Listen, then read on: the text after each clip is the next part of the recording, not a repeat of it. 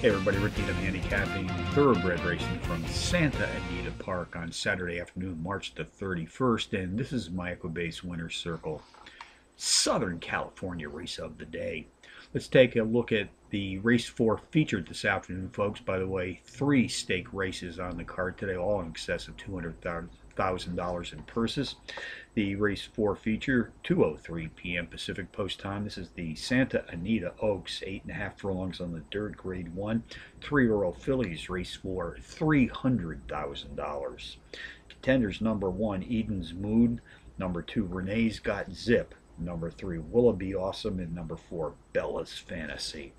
Number 1, Eden's Mood, the speed and pace profile leader in this grade 1 affair, racing at or about today's distance of 8.5 furlongs on the dirt, has hit the board in each of her 3 career starts to date, including back-to-back power run wins in her last 2 outings.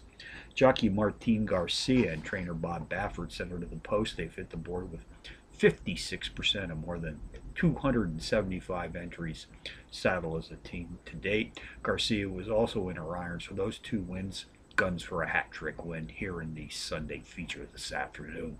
Number 2, Renee's Got Zip, has hit the board in power run fashion in each of her 3 respective starts to date, including back-to-back power run wins in her first 2 starts. Race 4 summary: number 1, Eden's Moon, tops the contenders list today, which also includes number 2, Renee's Got Zip; number 3, Will It Be Awesome; and number 4, Bella's Fantasy. 1, 2, 3, 4 in the 4th from Santa Anita, the $300,000 grade 1 Santa Anita Oaks. Bonus long shots: Hawthorne, race 7, number 4, Enemy Fire, 6-1 on the morning line. A Trackmaster Plus Power Pony qualifier, nice overall speed for the 6.5 furlong sprint.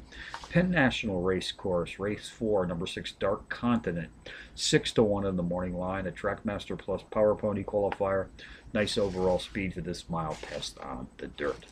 So handicapping from Santa Anita Park for the Santa Anita Oaks grade 1 stakes affair, Rick Needham for the Equibase Winner's Circle, reminding you as always to please bet with your head, not over it.